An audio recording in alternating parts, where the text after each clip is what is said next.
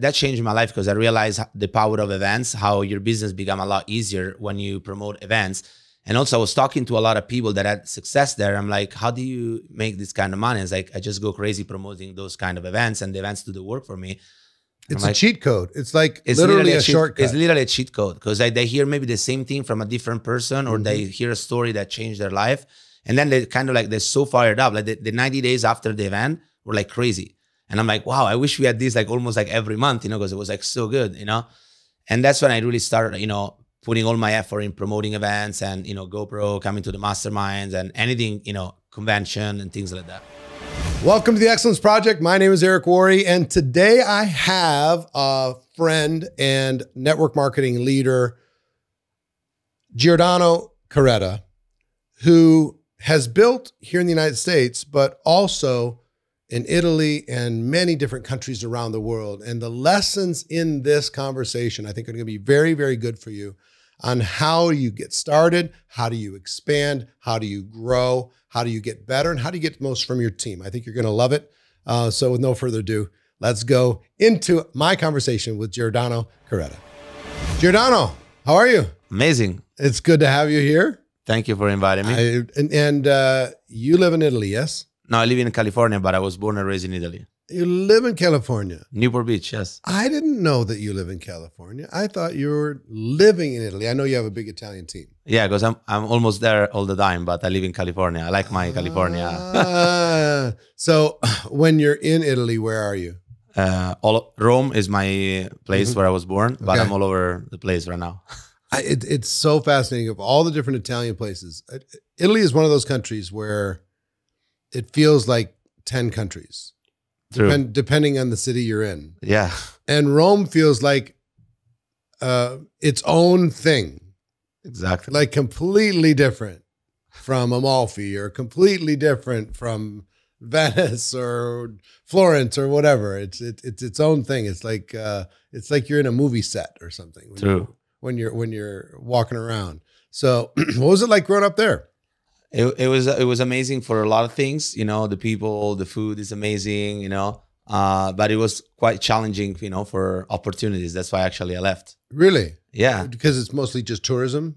No, also because the salaries are very low in Italy. The economy is not that great right now. There's not a lot of opportunity. The average salary is like $1,200, $1,300 working 8 hours a day. So it was not what I wanted to do, That's why I wanted to become a soccer player in Italy to make big bucks. Thing. And I almost made it, actually. I was supposed to play professional. Then I got injured. Really? Yeah. All my life, I tried to become a soccer player. I train every day. I made it, and then I got injured, and then done. Wow. So how long was this ago when you were close to? I was 15 years old when I got scouted to. In Italy, they get you really young. Of course. Of course. You get into the developmental teams, start traveling. Yeah. Doing all that stuff. What position you play? I was a goalkeeper. Wow. Really? Which I hated. I wanted to play anywhere except that, but then that's what I was good at it. Yeah. The range of those goalkeepers is pretty amazing. What they're able to do. Because you're not like some of the goalkeepers that I've met are like really tall guys. You're not like a super tall guy. Yeah, I'm not super tall. You kind of, average height like me. But pretty good skills for sure. I'm sure you must be really, really quick. Yeah. The penalty kicks look like they're terrifying. You're like literally having to try and guess which way the guy's going. I actually stop a lot of those because I never guess. My coach told me, if you guess, you're... You don't guess? No. So how do you know? I just wait, and then I go really fast where the ball is going. All right. So the growing up there, how long have you kind of lived here in the United States? I moved here in 2012. So when I was 24 years old. Okay. Just aged myself. Yeah, young guy. It's funny. So 34, 35? 35, yeah. Yeah. So when I was 35, I felt like, I'm getting kind of old now. I mean, it's not, I'm not a kid anymore, and I laugh about that looking back at it now. I mean, you so much time, so young, so much, blue ocean, blue sky in front of you.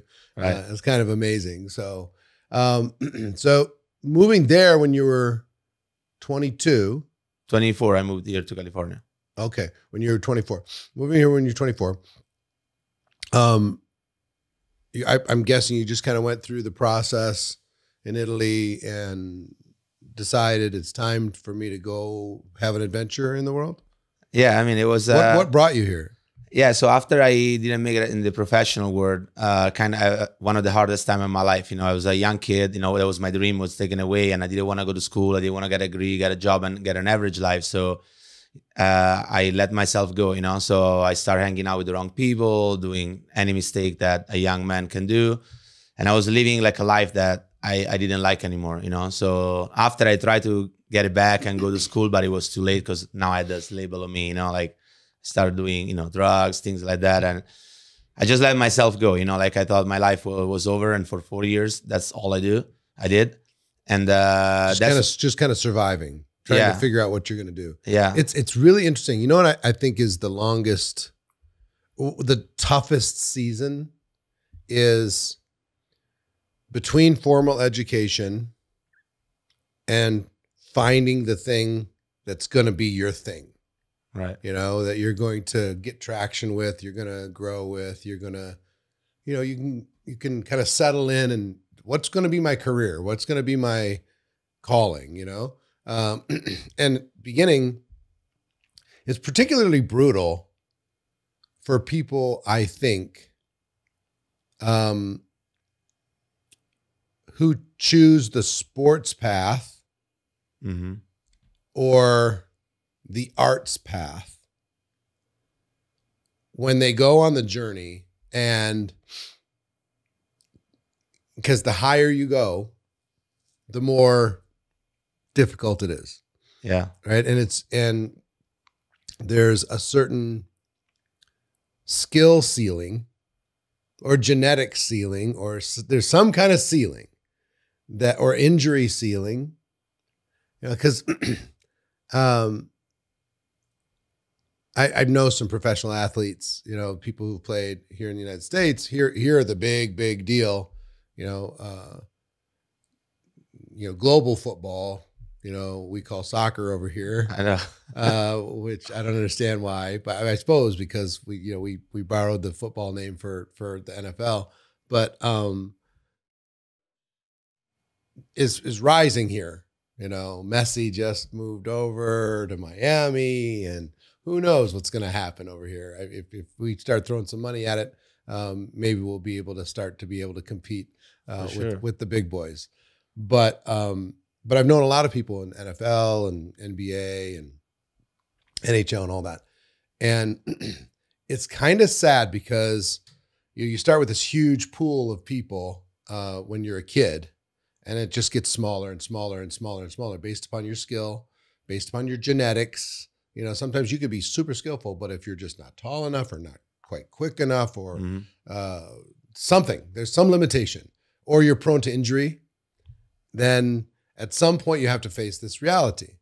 You know, it's like, I'm not going to be able to be a professional here.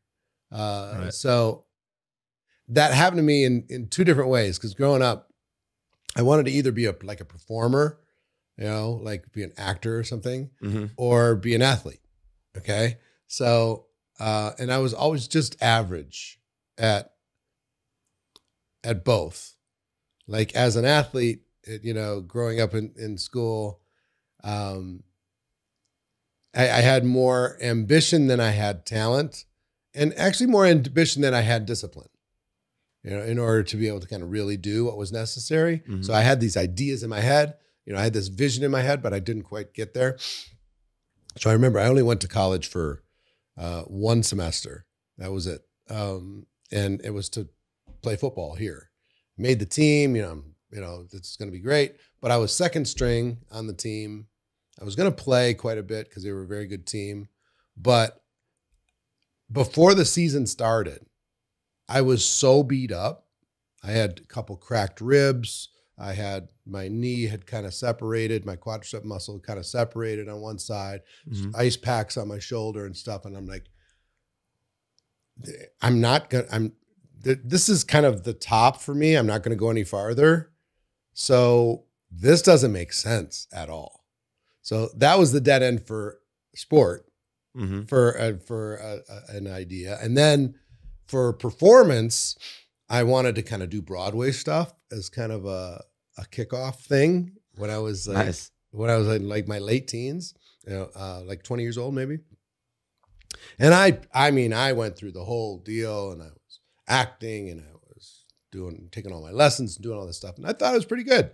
And I went and saw a Broadway show where this lady did just a cameo, a singing. It was called the Buddy Holly Story, and she did this cameo, and she was so amazing. She on my best day, I couldn't come 10% of what she could do, and I'm like, oh my gosh, she's got to be a star. She's got to have a record deal. She's got to have all this stuff. And I looked up in the program, opened it up, and I saw that for the last 5 years, she'd been singing in a lounge on a cruise ship. And I went, oh, okay. I guess that's not going to be my dream. So I'm like, okay, that's done. That's done. Now, the funny thing is, I found a way to still perform. Right. It just wasn't, a bad thing would have been me getting a lead on a Broadway show and having to do 8 shows a week for $100,000 a year, living in some 1-bedroom apartment with, no residual income. Right. That would have been a bad thing. It was good that door shut, so I could explore other things. It's funny you said that, because like now, like I would never change the career for a soccer player with the one that I have right now. Yes. And it's crazy, so like I'm glad that actually happened the way it happened. I literally this morning, a guy sent me a DM on Instagram, and he's a NFL player that, played for 5-6 years and just kind of for 5 or 6 teams, and was good enough to be in the NFL. That's super elite, but he's kind of done. There's no injuries and different things are going on. And he's like, I really want to make it in network marketing. So this is going to be my next career. I found this next thing, so it's, anyway, it's sometimes when we look at roadblocks, things that get in our way, it's not a bad thing. Right. It was necessary. Correct. For you to find the thing. So getting through sport, figuring out what you were going to do, or actually hanging around for 3 or 4 years, feeling sorry for yourself and, partying with your friends. Yeah. You finally at 23, 24 say, okay, I'm going to do something. Yeah. What happens? I just wanted to go away because like I couldn't stop thinking about me being a soccer player, and I wanted to do anything else. And Italy, that's all people talk about, soccer like all day. And I'm like, I gotta go far away and where nobody knows me and start again. And maybe I'll find a way. So you were like literally going on a quest. Yeah. I had no degree. Did you know anybody here? I only knew one person that was working at a restaurant here as a server. And I slept on his couch for like 1.5 years. And I had no degree. I didn't have any money. Barely spoke English. I was lucky because I had the documents to be legally here because my grandma was American, so I had the American citizenship. So at least I had that. That's a big deal. It's a big deal, and that's all I had. And I came here. I'm like, I had no idea what I was going to do because, I only played soccer my whole life and I had no degree. I never worked in my life. I only helped my dad with his business a little bit. So I didn't even have a resume. So I'm like, how am I going to find a job, And that was so you hung out on his couch. At least you had that. Yeah, at least I had that. That was one person I knew. And did you get some jobs at a restaurant like he was working? Or yeah. I never worked in a restaurant, so I try to I make like a fake resume, like with I work in the best Italian restaurant, and they back me up. But then when they saw me carrying places, I did. You can't do it, So I started in a restaurant, but the guy was from Rome like me. He's like, I'm gonna help you, but I can't put you in the room, So I started like cleaning the floors, doing delivery, anything that I could do to like make some money at the beginning. Then eventually I became a busboy, and then eventually I became a server after like 1.5 years. Okay. So you're like a server at 25, 26. Yeah, I'm a server. And then I got my license to become a soccer coach because I thought maybe I didn't make my dream happen, but I could help the kids. Another way. Yeah. And I started coaching soccer. And for 3 years, that's all I did, restaurant coaching every day, Monday to Sunday. no days off. I was doing also private training because, you know, those salaries are not even enough to pay the bills. And I was here by myself. So, and after 3 years doing that life, you know, I came here to make money, right? And I found myself with like away from my family, away from my friend. My friend left, went back to Italy. And really, instead of having, you know, money, I actually accumulated $30,000 in debt. And I was away from my family. I couldn't even pay my bills anymore. My parents are telling me like, you gotta come back. We can't support you anymore. I didn't know what to do anymore. And that's when, you know, God blessed me with so you got introduced to to this. How did that happen? It's a funny story, but actually I met a girl on Tinder. And I end up swiping left, swiping right. Yeah, and I end up in a room where actually Colton was doing the presentation.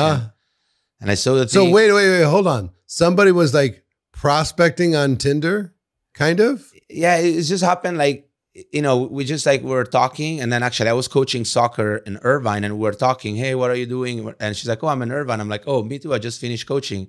And we were actually across the street from each other. I'm like, oh, why don't you stop by here? There's a health event. I'm like, sure. I was literally around the corner. I literally pull over and I walk in. I was like sweating with my coaching clothes. Like I smelled bad, you know, after a 3-hour session. And I walk in and I see this thing. I didn't know anybody. And I thought dressed up people, fancy dressed up people talking about, you know, and I know like I liked everything. I liked the presentation. Hold on, did you end up hooking up with this girl or no? We never even get out, hang out one time. Like really? Never. So it's just like, so she introduced you kind of. Yeah. So I went there, I saw the presentation, and everything was great, except that there was, you know, $5,000 to get in. Yeah. And I was in 30 grand in that. And I'm like, how am I going to pull this off? You know? But you saw the opportunity. What went through your mind the first time you saw it? I thought, had you ever seen anything like it before, like in Italy or anywhere? I knew a little bit about network marketing. I saw like other companies, but I never really got involved. But I haven't seen nothing like this. When I saw it, it made sense for me to have the product. I thought it was going to be really hard for me to sell something like that because I was broke my whole life. I'm like, how am I going to sell a product like that? But the reason why I actually got involved, and I always tell this in all of my trainings, you know, when at the end of the presentation, Colton put me on the side and heard my stories. And he told me, you know, there's nobody doing this in our company in Italy. And we have an office, but it's kind of that. There's really nobody, not one Italian person that I know of. You're like, huh? And he said, if you learn this, you could become the #1 person for us in Italy. And for me, you know, after many years, you know, people putting me down and not believing in me, like, you know, seeing someone that believed in me changed my life, because I'm like, wow, someone think that I can be the #1 at something. Like, I know I wanted to be the #1 at something, you know, and that changed my life, you know, and because of that, I'm like, just the idea of me, like, I start thinking, wow, I could be, imagine me coming back to my country where everybody thought I was a failure, back a hero, and becoming the #1, and you know, and everybody talked about me, and I got excited. I'm like, I'm gonna prove them wrong, like it says in the back. Yeah. So all right, so you see this. How do you figure out how to start? Because you don't have any money. I try everything, credit cards, I got denied, I got a loan, co-signer, and I literally had to go to the bank for a week in a row. And then I finally got to know the manager of the bank, and I literally begged her, say, hey, I need a $5,000 loan. I was in between jobs at that time, switching to another soccer club, so I didn't even have pay stub. I only have the restaurant. And she's like, listen, we can give you a loan, but it's a 30% interest because you're high risk. It's your first loan. I didn't have a credit history really. And I just took it. I'm like, okay, this is my shot, you know, and I took the loan and I figured it out. Okay. So you take the loan, you get started. Yeah. And you're in California. I'm in California. Yeah. So talk to me about, and your idea is, I'm going to bring this to my country. Yeah. Because all my contacts pretty much were there at the time. All your so you're in California, no money. You go get a 30% loan. Mm-hmm. You get started with the company. And for those listening, they deal with a kind of a high-end product, you know, so it's a higher ticket sale, right? Like a typical sale of this is like $5,000. Yes. Mm-hmm. Something like that. That's typical. Yeah. For a customer, you know, to be able to, you know, get the product, get it installed in their home and start using it, right? Yeah. So, and you have some limiting beliefs. Like, what are you thinking when you're with your prospects? Like, again, back in Italy, you talk about the average salary, and you talk about, you know, job opportunities, and you talk about young people, like the people that you know, and how are you thinking, you know, your own limit? How is your brain not getting in the way and saying, people are not going to be able to afford this, even though it's great? You know, what did you do to get past that? I mean, it was a crazy story because my mom and dad, after they found out what I did and they knew I was struggling with my bills, so when they heard that I got a 30% loan, they literally took a last minute flight and they came here because they're like, something is wrong with you. He's not thinking straight. Like, he's not affording the food and he's got a $5,000 loan to get a crazy. My boy got crazy. They literally, and I'm not kidding, they came here with a last minute loan flight from the mafia. and they told me, you know, because, you know, we have a 30-day return policy and I just did it. It's like they wanted to see what was going on because they never seen me like that. And actually, they came here to convince me to cancel and return the product because I couldn't afford it. But the funny story is that actually, you know, I'm pretty stubborn. So I'm like, I'm not going to return it. And I actually shared the product with my mom. And my mom, you know, at that time was like really, you know, sick. I know we cannot make health claims, but all I can say is like the product ended up changing her life, like in the most incredible way. So she went back to Italy and she actually purchased the product like right away. That was my first sale, you know? Yeah. And so she wasn't doing it just to support you. She was doing it because it really changed her life. Yeah, you know, like she had some major health issues and the product really changed her life big time. And when I saw that, I really realized, okay, maybe it's a crazy product, maybe it's so expensive, but like, you know, if this happened with my mom, just imagine how many other people in the world might need this product. Because I know a lot of people that are struggling with their health. And that's how I started my journey in network marketing. And I was excited because I'm like, okay, now all I have to do is I share with people, you know? So okay, your mom and dad are like, oh, all right, kid. Did they finally just accept that you're going to do this? My dad, no. My dad was like really angry about it. Yeah. He did not support, and he thought my mom was crazy. She was just saying yes or saying that the product was good just to support me because I was her son. Yeah. So anyway, so you got like this limited support. Yeah. How did you? And the reason why I'm asking is there's a lot of people here that are listening around the world that maybe they're in one country and their company or their contacts are in another country. You know, so they live here, but you know, they know a lot of people in France, or they know a lot of people in Italy, or they know a lot of people speak German or Spanish or whatever in some other country. So I'm curious as to kind of focus in on step by step. How did you, without a lot of credibility, without a lot of money, without a lot of support, right? Just a belief in the product and a little bit of results there and a vision that Colton, your upline had kind of planted in you. You could be number one. Like, okay. Walk me through step by step how you went from sitting in California to starting to build a business in Italy. And, you know, because this is not something you can just necessarily talk about over the phone. People need to try it, sample it, you know, demonstrate it, all of that stuff. How did you do it? Yeah. So after that happened with my mom, you know, I got. And this was when? What year do you remember? It was end of 2015. I got my product in the 2015, and then my mom like at the end of the year. So after that, I started, you know, talking to everybody. I got no results. So in 1 year go by. So you're calling, just on the phone. Calling, messaging, sending videos, and you know, both in Italy and then the people that I was meeting people here, brought people to the presentation, try everything, and my upline quit. You know, the Tinder girl, Jilly, like she quit for like a year and a half or something like that. She just, and that was my only, because I met Colton at the presentation, but I didn't know Colton. I didn't have his number or nothing. Hold on. The Tinder was Jilly? Yeah. Like Jilly. Yeah. Torres. Yeah. We met like that. Yeah. You met on Tinder? Yes. Oh my God. Yes. Okay. Like that's a completely different connection. Yes. So all right. So getting this in. So she quit the business, and then you know, 1 year go by, and then I was by myself. You know, I didn't know anybody because Colton, like I met him one time, but I talked to him for 5 minutes, and that was it. Yeah, I didn't have his contact, nothing. So a year go by, and then I keep working really hard, zero sales, making zero money, and then there was a convention in Las Vegas.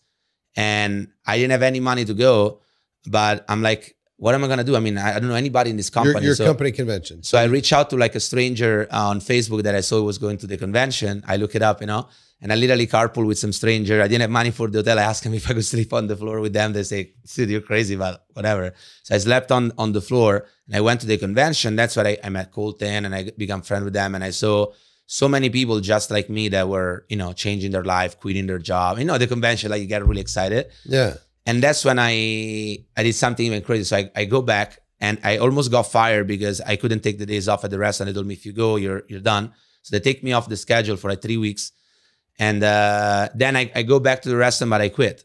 And I'm not making money yet. I was just excited. I was like a 3 or 4 sales in. And I quit the restaurant. So it got even harder because I can't pay my bills. I was like really, really, really struggling at that time.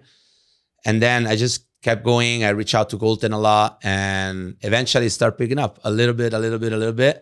And everything changed in actually 2017, because when my mom introduced me to a guy in Italy that was his dance teacher, and this guy wanted to sell me on his network marketing opportunity. And my mom saw that I was not making money, and she's like, you got to talk to this guy. He has a good project and he wanted to expand in America. I'm like, all right, let's talk. So we do a Zoom, and I listen to his whole presentation. I end up buying the product because it was a good product. But I'm like, I'm not, I'm really loyal to this business. I want to do this. And I said, do you want to see what I'm doing? I said, okay, sure. So after I buy the product, I do the whole presentation. I didn't know how to close or how to do that. But at the end of the presentation, I remember someone in sales told me the first one that speaks loses. That's the only thing I remember. So we look at it. I finished the presentation. I'm like, okay, how am I going to close? I was not good yet. We look at each other like 30 seconds, 45 seconds, nobody's speaking. I'm like, okay, this is getting awkward.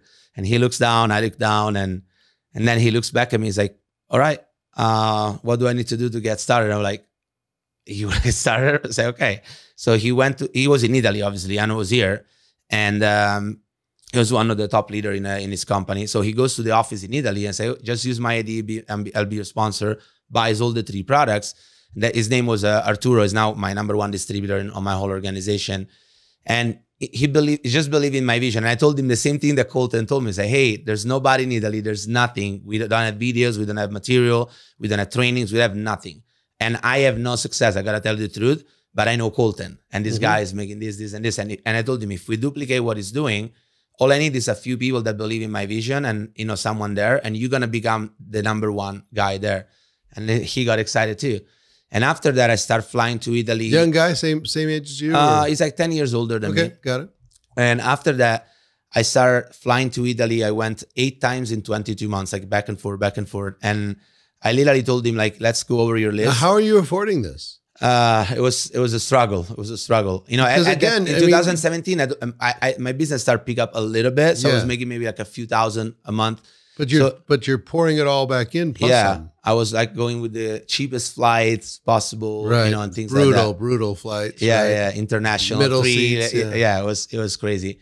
But I just had the belief, And in 2017, my business was like, I was making a few thousand part-time and still working at the restaurant. So like I was doing decent. And we started going with I told this guy, like, just give me your list and we go through, give me all your top people and we're going to meet them. But we didn't have nothing. I had a folder printed with my PowerPoint in English and I was showing to people and like people don't even speak English. I said, dude, I don't even know what is on the folder. Why didn't you put it in Spanish? Or Spanish, back Italian, in the days, Italian. That's all I did. Like I still to create the material. But the crazy story is that we meet these first 2 top people, Arturo's. Yeah, Arturo's people, and we closed both of them right away. Like with no demo, not trying the product, just with the vision again. And I'm like, this is fun, And after we start doing presentation after presentation after presentation. And at the beginning it was really, really hard because we do presentation and in Italy, people don't like network marketing, especially when you talk about the business. So what was happening, we do the product demo. And then as soon as we start talking about the money, people get up and leave. And this is a scam, whatever. And it was really hard. My people wanted to quit and then they started doing only product demo, no business, no success. But I kept going and talking about the business because I'm like, the reason why people are getting up is the reason why the average salary is $1,500 because when you present a good opportunity, people get up and leave. They don't even listen. How they ever going to make money? And I told my people, like, we're going to change the mindset, like those people need help. That's why they're running away. They're being hurt, but this is the good opportunity. Eventually, we start picking up. And now after 6 years, we have the #1 team in Europe. We have in Europe or Italy? In Europe now, we're like at the top, Wow. probably top 2-3 teams in Europe. We brought Italy to one of the top offices in Europe. And I have like 7,000 or 8,000 people on my team, and like 52 people about earning like 6 figures. It's just crazy. My organization is very deep. Yeah. Sure. I just want to jump in and quickly interrupt this podcast interview and give those of you involved in network marketing a very special message. And that message is this: if you want to grow your business, I can help. If you're just getting started, you don't have any recruits yet, you don't have much of a team, I can help you get to your first 10 recruits. If you got some recruiting going on, but you need more help with duplication, I can help you on your journey from part-time to full-time. And if you're a serious player, I can help you scale and grow your business. All you have to do is go to goproacademy.com, goproacademy.com. Wherever you are in your journey of network marketing, this program will help you get where you want to go much, much faster. I've helped millions of people learn how to recruit. I've helped tens of thousands of people get to 6-figure a year income. And I've helped over 500 people get to a 7-figure annual income inside of this network marketing profession. I can help you too. Go to goproacademy.com, goproacademy.com. Okay. So, there's a lot of lessons in the story, right? Yeah. So an interesting part of it is, one, vision's important. True. Right? So the theme that I heard through this whole thing, the last little part of your story is Colton had a vision and planted belief in you. Mm-hmm. You had a vision, planted belief in Arturo, even though it's just like, okay. And without not a lot of skill, you just decided whoever speaks last is going to be in the power position. So I'm just going to sit here and shut up because I don't know what to say at the end of this presentation. And he said, all right, let's do it. And then you believed in him, Mm-hmm. planted that vision. Yep. First, biggest, best. Somebody's going to do it. Might as well be us. Mm-hmm. And then that was kind of a centerpiece of your whole talk. While other people were focused on, nothing happens until a sale happens in our business, right? Right. So sales have to happen, and that's fine. Some people are just going to be sharing the product, and that's good and important and central to how everybody makes money. But the people who go from making a few sales and making a few dollars to full-time income, like you say, you've got dozens and dozens of people making 6 figures a year inside of your business. Mm-hmm. 6 years later, and you're making multiple Mm-hmm. of that. In order for that to happen, when some people would just say, you know what, there's limiting beliefs in every country, so, and in every culture, there's limiting beliefs. So one limiting belief you're dealing with is, that this can't be real. Mm-hmm. It's a scam. I heard about this stuff, the cynical, critical mindset. And some people would say, I guess it's just not an opportunity here in Italy. I mean, Italians just don't. Right. They just won't. And what made you think, no, we're going to change that? Versus, because a lot of people on your team probably just believed it and said, you know what, you can sell product here, but you can't build a downline here. I mean, what made me believe is that, when I look at all my friends that, went to school, they studied, they became doctors, lawyers, there was not, the salary in Italy, like even for those positions are not even close to the one that I was looking at here. There were people making crazy money in our company. And I'm like, I don't know anybody in my whole life that make this kind of income in Italy, unless you're either a soccer player or a politician. Because in Italy, the top 1% would be, and I'm talking about the wealthiest people, probably 300K a year. which in America, especially in Newport Beach, that's not good, right? So I said, how else people are gonna achieve that income? So like eventually I'm gonna help someone do that income, and then like everybody wants to do it. You know, and Arturo believed in me, and I'm like, Arturo is gonna be the number one, and this is just gonna be a snowball effect. And also like, I mean, for me, I had really no other way to change my life. And I didn't have a expiration date on my plan. You know, like I always tell people, like, you can't be like, oh, I'm gonna try, and then if I fail, I quit. For me, I'm like, this could take me 5 years, 10, or even 15 years to build the number one team. But that's what I want to do, because like I have nothing else to do, and there's no other place where I can make this kind of income personally. Yeah, I understand. But what gave you the strength when prospects are walking out, when people are saying it's a scam, I like your product, but this business is baloney? What triggered in your brain to say, nope, I don't believe that? I mean, I was doing a lot of personal development, and I listened a lot to, Jim Rohn, and then I started to come into GoPro. And I remember Jim Rohn was talking about the farmer, right? Like when at the beginning, when you're preparing the soil, you're working really hard and you're not getting paid, and then you're planting the seeds and you work really hard and you're not getting paid, and people like want to just walk away because they don't see any result at all. And that was exactly talking to me, because I was like preparing the soil. I'm like, hey, I'm just preparing the soil. I'm just planting the seeds, and I'm just going to keep watering, And then like Jim Rohn said, like the storm is going to come, it's going to take some seeds, and then someone is going to grow on the wrong ground. And then eventually someone is going to grow, but then it's going to be taken away, like, and I just remember that. I'm like, I just know that if I'm a farmer, right? I prepare the soil, I plant the seeds, and I water them every day. Eventually they're going to grow. Yeah. And so like, that was my whole thing, and then eventually they start growing. So I'm like, I'm not going to quit until I see it, because I know it's coming. And I listened to a lot of stories on network marketing, people that done similar things, and they all have similar story with a very hard beginning, and then eventually start picking up. So I just knew what was at the other side of the fear and the negativity and all that stuff. The real lesson is in your mind when you're talking with your key first person was whoever speaks last, is in the power position or wins, whatever, quote unquote wins. No, it's whoever speaks first loses. Well, yeah. Either way, yeah, it's the same principle. Yeah, true, right? Yeah.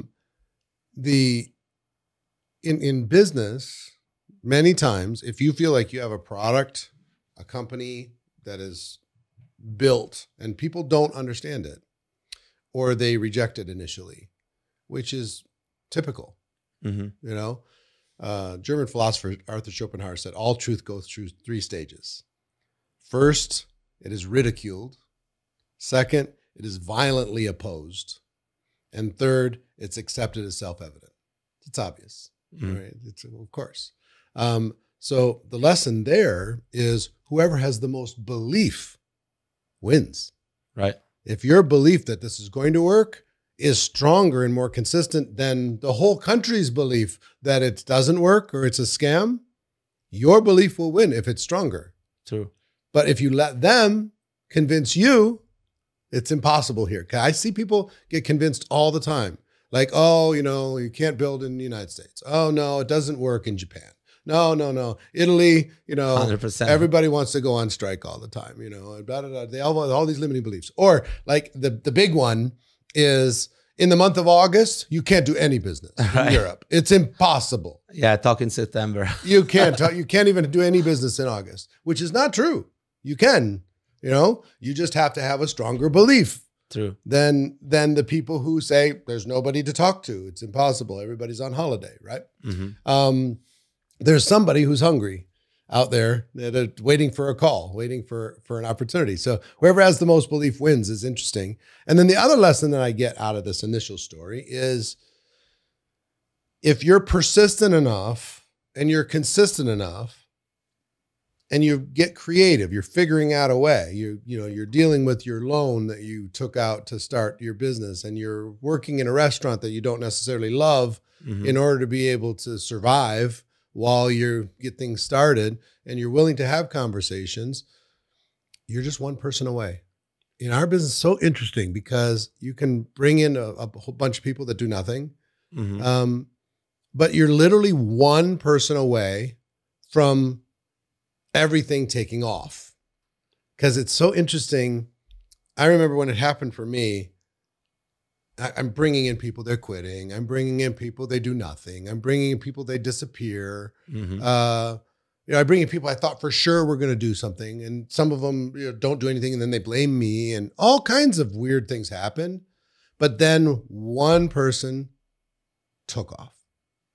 And I went, oh, finally, there's some proof that this can work. And that one person, when they took off, what it did for my confidence, what I'm sure it did for your confidence, it made you like, okay, let's go. So you probably ran with him for a while to help him grow, because it's fun when you have somebody that wants to run with you. Yeah. And then it probably gave you more confidence to go find another one.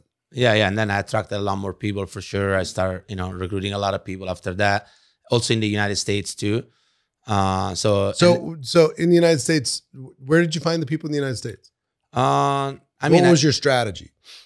Offline, online. I mean, I play a lot of sports, so I know a lot of sports people. I was coaching, so I knew a lot of the parents of the kids. So like I would share the product with them, invite them to anybody that I really could talk to. Just meet new people every day, going to the gym, meet new people. Social media, we started to do social media as well. And, I made a lot of sales through Instagram back in the days. So yeah, that's what was your when did you say, okay, social media is going to be a thing for growing your business? Actually, Colton was calling me every day to convince me to post stories, but I never did social media. And I say no for like many, many times until eventually I started doing it. And then as I started doing it, it was at the beginning of Instagram, So I built pretty good brand and I started attracting people, Yeah. So you start attracting some people, start figuring it out, what works, what doesn't. How do you convert a connection to a friend and a friend to a prospect to customer, maybe a customer to maybe take a look at your business. Yeah. And then, I came to GoPro in 2018 and I brought a lot of people. That was your first one? That was my first one. So where was that? At MGM? It was in Las Vegas. Yeah. At MGM Garden Arena or where? I think MGM. Yeah. It was in 2018. I came 2018 and 2019. What was that like your first time? But in 2017, I sent one of my person there because I was in Italy at that time, so I couldn't make it. And he came back with like this book of notes, and I saw it. I'm like, oh my God, I gotta go to the next one, And I came, and I remember Colton had me maxed out my credit card. I brought like 25 people, and that's really and actually it's funny because most of those people are now in the top rank from 2018. Isn't it funny? Combination of you attending your first event for your company in Vegas, something for people to think about that's listening or watching is big decisions happen at events. Specifically, big decisions happen at destination events. When you get outside of your backyard, you're sleeping in a strange bed in a hotel somewhere, you're away from all the distractions of your home life, and you get to see a vision. You get to see, and like the 25 people that you brought to GoPro, and for those that don't know, we do a big events like the Super Bowl. It's the World Cup of network marketing. The first weekend of every year. 2023 is going to be December 1, 2, and 3, first, second, and third. And if people want to get information about that, they can go to GoPro2023.com and they can learn about it, get a ticket. To attend the event. In person, I think is sold out, but virtual people can still get a ticket. So you get 25 people. And what's interesting about that decision, it's like, okay, I'm going to do that, is those 25 people could only hear so much from you. But when they get in this arena and they see all of this example of growth and greatness and somebody who looks like them and sounds like them and succeeds like them, it changes them. They're sitting there just going, I got to go do this. What happened tell me what happened with the 25 after that? It was incredible. It was like, I mean, how many of the 25, because not everybody stays, right? In network marketing, people come and go, but out of the 25, if you can try and think back to that group, how many of those 25 are still active in your business? I think at least 15. 15 of them. Yeah. And How many of those 15 are making 6 figures a year? At least 4 or 5. 4 or 5. And the rest are making some money. Decent, yeah. Right. Yeah. So 5 out of 25 making 6 figures. And if they didn't go to that event, what do you think the numbers would be? Probably 0. Probably 0. Because like my business, I realized that changed my life, because I realized the power of events, how your business become a lot easier when you promote events. And also I was talking to a lot of people that had success there. I'm like, how do you make this kind of money? It's like, I just go crazy promoting those kind of events, and the events do the work for me. It's a cheat code. It's like literally a shortcut. It's literally a cheat code, because they hear maybe the same thing from a different person, or they hear a story that changed their life. And then they kind of like, they're so fired up. Like the 90 days after the event were like crazy. And I'm like, wow, I wish we had these like almost like every month, because it was like so good, And that's when I really started, putting all my effort in promoting events and, GoPro, coming to the masterminds and anything, convention and things like that. Oh, interesting. So I will tell you, top earners figure out a way to promote, because it creates leverage in a way that you can't get it in any other form. Mm-hmm. So if somebody's not in network marketing, they listen to this, they're an entrepreneur, but they're building a team. Right. Find something. Is there a conference in your profession? Is there a personal development event that you can bring your people to? Is there somewhere where people can dream for a few days and start thinking about the possibilities of what if?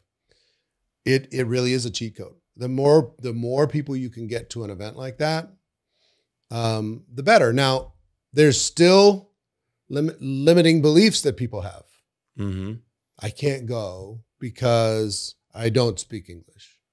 I can't go because it's too far of a flight, or I don't know anybody. Like, you slept on the floor first time you came to your company convention, right? Yeah. You took a leap of faith for these 25 people to help them and encourage them and get them to attend.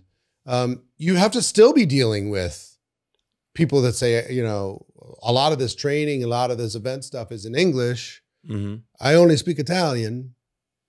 How do you overcome that?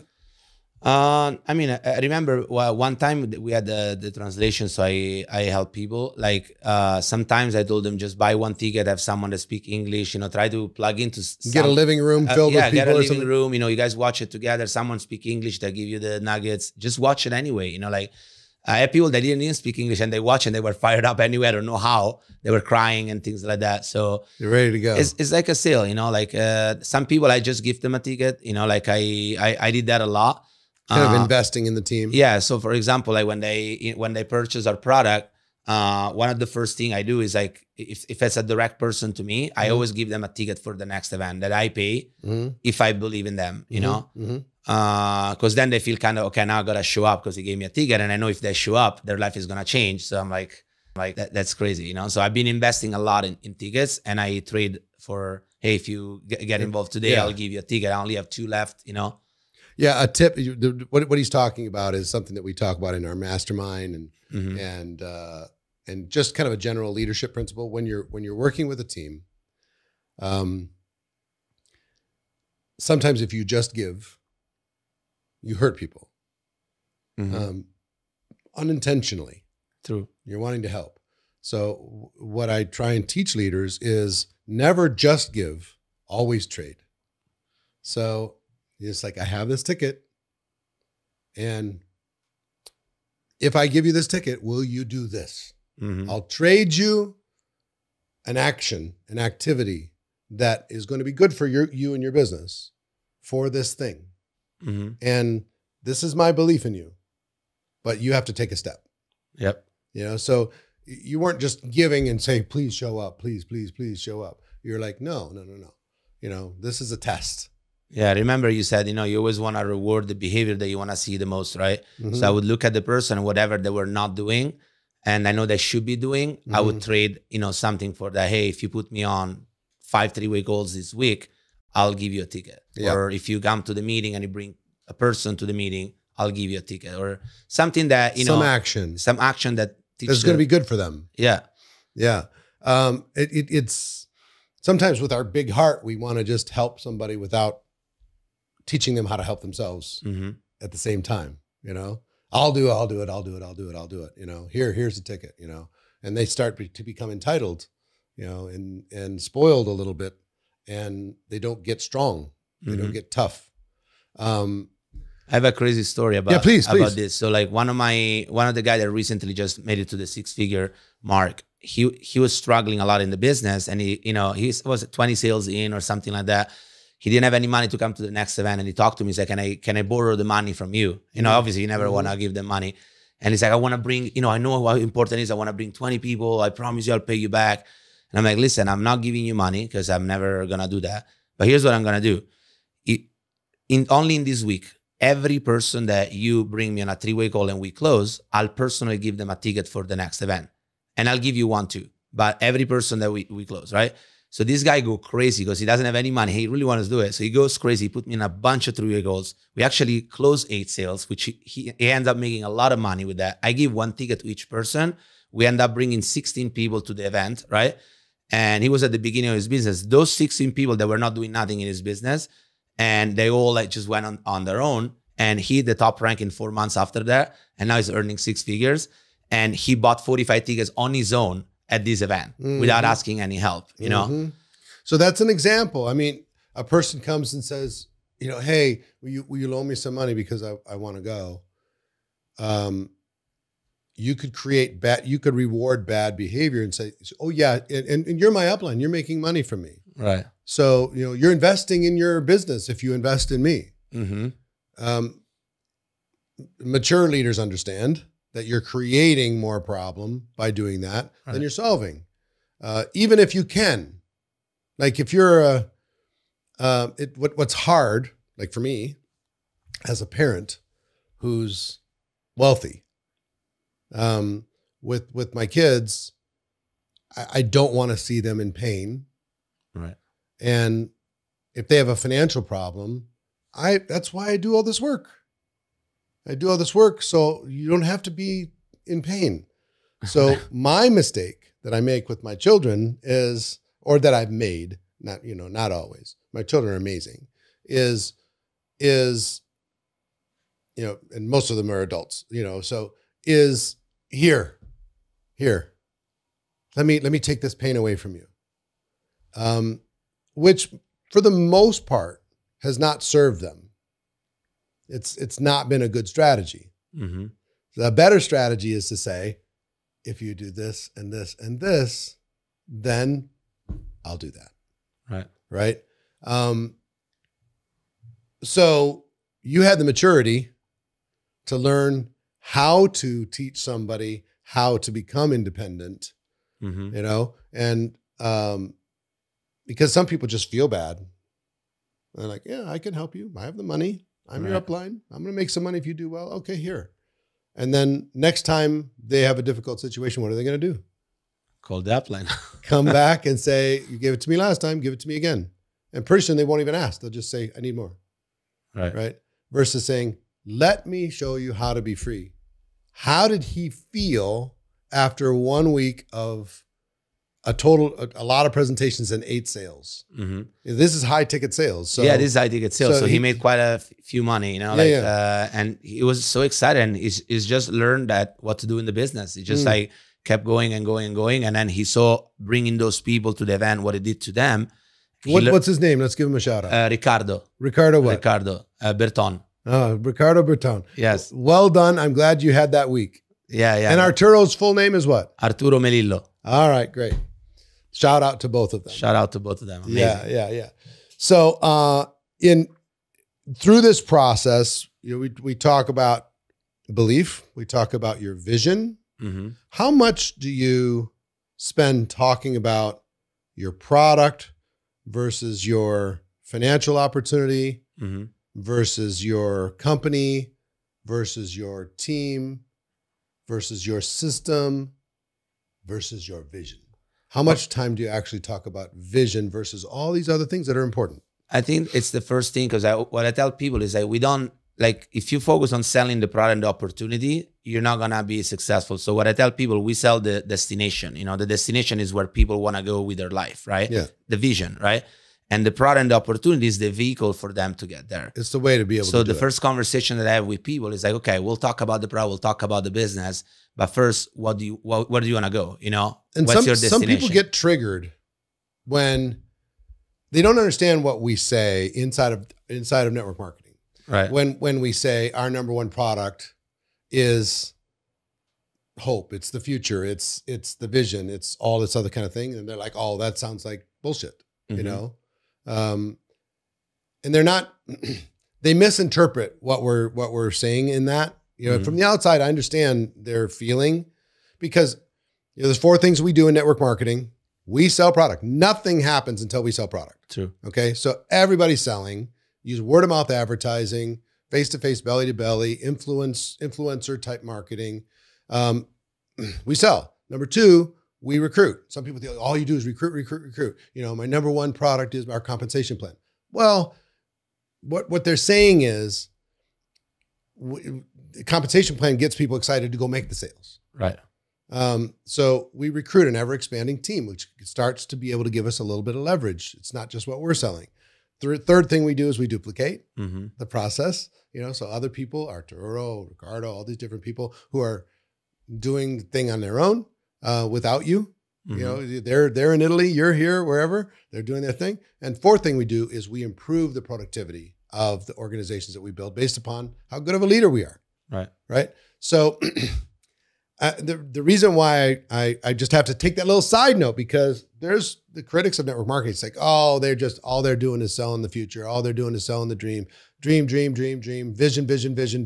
story. You know, they don't even really care about the product. Not true. That's not true. Nothing happens in our profession. Nobody gets rewarded for recruiting. Nobody gets rewarded for duplication. Nobody gets rewarded for leadership.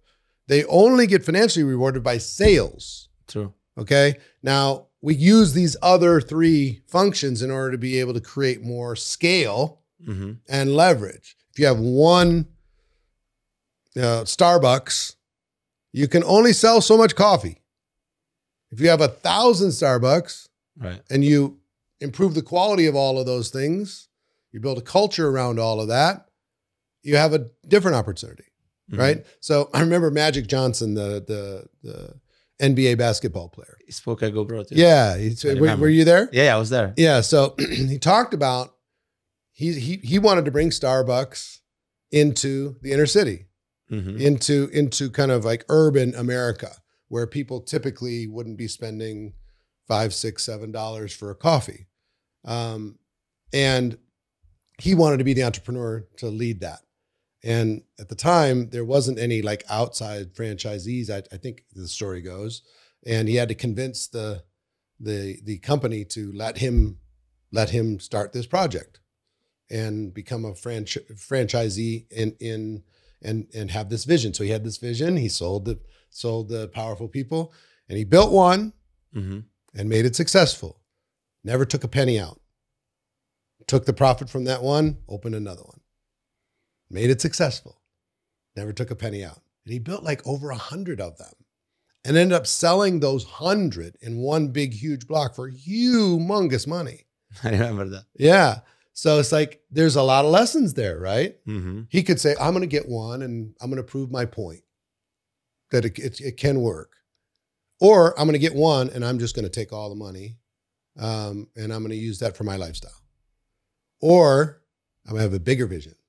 Right. Like you said, you know, you could have said, I'm going to sell these high ticket products, or 2, I'm going to start something in Italy. Oh, check off the goal. I did it.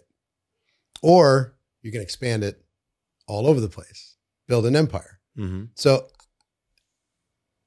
to that point, how many countries do you have somebody in your team now? Oh, right now, a lot. We got United States, Mexico, Canada, Italy, Spain, Germany, Dubai, all over Romania. What else? Portugal, UK. We're building really strong UK right now. Going to Turkey in September. Just got someone in Turkey this week. So we're like just expanding all over the world. Yeah. It's crazy. So I have an idea what your vision was to start. Early vision was, I got to get out of this restaurant, right? I have to find my thing. Yeah. Okay. 6 years ago. And then the vision became, we're going to get it going in Italy. When did the vision expand beyond dominating Italy to like, oh, there's a bigger vision here?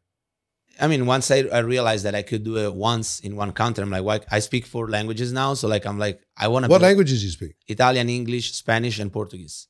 Wow. So actually, I just came back from a tour. We went to UK, Italy, Spain. And did you know these languages when you started? I knew Spanish, and that's it. Portuguese I learned recently, and English obviously became now my first language. Italian was my native language, and Portuguese was kind of easy to learn if you learn Spanish too. So I went to Spain. I did the whole presentation in Spain, everything in Spanish. And wow. I know. It was. So do you know what they call somebody who only speaks one language? American. Because we're so lazy. We have this luxury that the business language of the world is English. Right. It's a luxury. True. And with this conversation, I'm by the time people hear this, we'll have with your help some translation so the people in your different languages can hear it, or at least read the subtitles. So hi to the Portuguese people and to the Italian people and the Spanish people and everybody else around the world. You're 35 now. Yes. You in a relationship, family, anything? Yeah, I am about to get married in Rome next year in our dream location. Yes. So can I invite you? Yeah, that'd be great. How did you guys meet? We actually met through the business too. Really? Yeah. So it wasn't Tinder though? No. We actually met at a presentation and we got to know each other and now we're going to get married. Sparks flew? How long was this ago? This was 2.5 years ago. She's actually in the business now and she's in the top rank. You met her. Yeah, I know her. I just want everybody else to know She's her. doing amazing. She's actually 25. She's going to do better than me for sure. Really? Yes. I believe it. She's sharp cookie. I just want to give her a shout out. Yeah. Brianna. Tell her hi. Tell her hi. So you guys, how long ago did you meet? 2.5. 2.5 years ago. Yes. So you're just getting ready to get married? Yeah, in May. Okay. In Rome. All right. You're going to build like a big family, going to have 14 kids or what? Yeah, 11. So we do a soccer team. No, just kidding. Just kidding. So crazy. One quick soccer story. It was so crazy. I have a client where I did some training and they're crazy about soccer. So they had, soccer stars and stuff, which I don't know anything about it. And I'm meeting all these people. I'm meeting Ronaldinho and I'm reading Puyol. I'm reading Materazzi. And I don't know who they are. Like, hi, nice to meet you. What's his name? Okocha? No. From Africa. Okaka. No. I don't remember. Anyway, super nice guys, amazing guys. But it was kind of funny. It would be like somebody coming from Europe and going to dinner with Tom Brady and not knowing, that was a big deal. That was me. I don't know. I didn't know Tom Brady. Right. In America, he's like royalty because, American football or like LeBron James or Michael Jordan or something, So anyway, it's kind of funny. So what is your vision now? My vision now is, giving back, contribution, and helping people just like me. My vision is also to focus on the young generation. Because I think like people need to learn this when they're young. Some people think, young people, they're too distracted. They don't have a work ethic. So they have all the limiting beliefs about young people. Right? Yeah. You don't. No, I have people on my team that are like in their 20s making like 6 figures and they're like, I'm never going to go to work in my life, So I just want to show the young generation that there is a different way to like go to school, get a degree and get a job, especially in Italy where you're just going to end up like everybody else, So that's my biggest vision, to like help the younger generation to create a better future. Because I think the younger generation is the future of this business, When we first started in this business, we would go to a meeting and we would look around and it was everybody above 50. Especially in our company, high ticket sales, Japanese company, Now we look around and we're like we are the youngest team in the company, and we have like everybody's all this energy in the 30s, and we're changing the game, with social media and everything. Mm-hmm. So that's my vision for the future. I just want to help as many young people as I can. Yeah. And in terms of scale, I mean, some people in our profession, they get to 100,000 a year. They kind of slow down. That's because that's what they're more than their parents ever made, or, they get to 20,000 a month. They get to 30. At some point, there's something where they feel weird going beyond that. And in our business, your paycheck is a scorecard of how many people you're helping, right? How many people you're helping, how many people you're serving. True. Right. So you have a high, there's different kinds of companies in network marketing for those listening. There's some that bring in very, very low price of entry, $50 to join, $100 to join, free to join.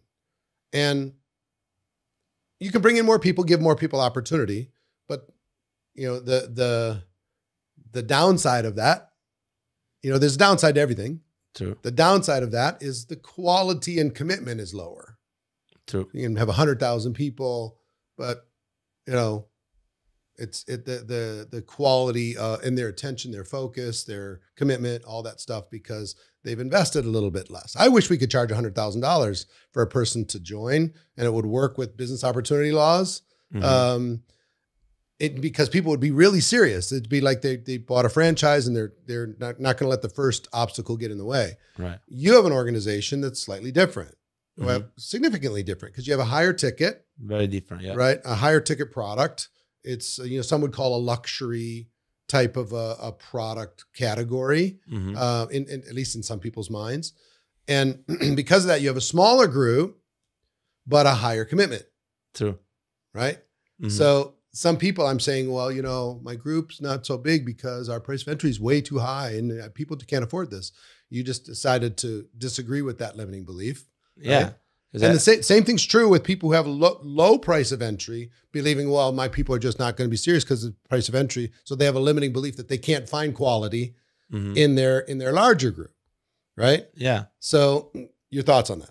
Yeah. I think, as you said, there's pros and cons of everything, like in a low entry company to make an income for like $5,000-$10,000, you probably need to have like 20,000 people buying your product every month or something like that. Yeah, who knows? Who knows? Depends on the product, right? So I always tell people, like, in our company, it's probably harder to sell because it's a high ticket item, but you only need 3 or 4 people to earn, an income like 3,000 or 4,000 in 1 month. So Mm-hmm. it's just like a different game, And that's why people that just join, they can do that in their first month versus, in the average company, it takes a little bit longer. So I think we have an advantage, actually, in my opinion. Oh, like I say, everything, like every town has its equalizer. Mm-hmm. Like in California, the weather's beautiful, traffic's terrible. True. Right? And taxes are terrible over there. In Nevada, traffic's fine. There's no state taxes, but it's hotter. True. In the summer. It's a different climate, right? So every town, Rome is beautiful, but this. Right. Lisbon is amazing, but this. Yeah, the point is nothing is going to be perfect, You just got to play with what you have, Right. And what I want to challenge everybody is don't fall in love with your limiting beliefs. You're ultimately looking for quality. If you have a higher price point, which is where I started in the profession 35 years ago, was with a high price point, $5,000 price point 35 years ago. And it was not easy. What I had to do and what people had to do in order to be able to succeed with that was tough. Inventory. Oh, it was tough. I could tell a lot of stories about it. And that was the early days when people would get a big supply of inventory, and then they would turn around and retail that product, sell that product. What some people, kind of criticized was you're loading up people with product in their garages and they don't go out there and sell it, right? So in today's model, it's way more just connect yourself to the company and the company makes the sale. Right. You don't have to warehouse anything. I think the model's improved dramatically and a little less difficult for somebody to be able to go out there and build. But at the end of the game, whether you're bringing in 20,000 people to end up with 8,000 that are, actively growing your business, or 50,000 people at free or close to free to end up with the same 8,000 that are actively quality building your business, we give everybody an opportunity, which is great. True. You know what I mean? Talk to me about, in the last 6 years, what are some of the lessons that you've learned that, you kind of picked up along the way? I picked up on some: belief, vision, promoting events, trading for correct activity, right? Deciding to not accept other people's limiting, or other countries or cultures' limiting beliefs, doing what's necessary, including learning other languages, which I admire. Learning other languages. You know what I say that. How much I like the idea of getting up on a stage and delivering what I do in Italian. Yeah. Oh my gosh. Or in Spanish. I would feel so good doing it, but whatever, I don't know if it's my discipline muscle doesn't engage in that way. My wife speaks 4 or 5 languages, Danny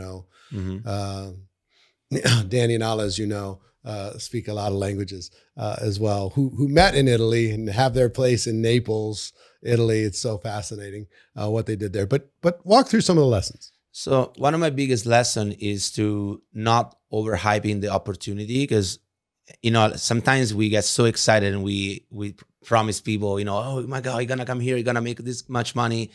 And I think one of the key to my success has been actually preparing people for how hard it's gonna be. Yeah. And not letting, because I see a lot of people get really excited. Oh, this guy's making so much money, just come in. And then people try, the first problem, they quit.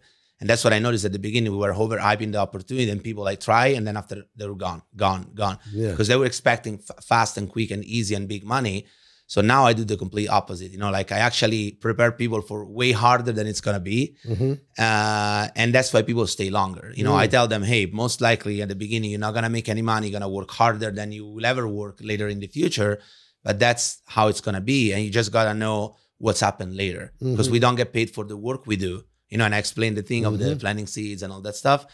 And so that was my biggest lesson, to prepare people for what it's gonna be, and to not overhype the opportunity or the product too. Yep. Because I've heard be responsible, yes. Even exaggerating on the testimonials and things like that.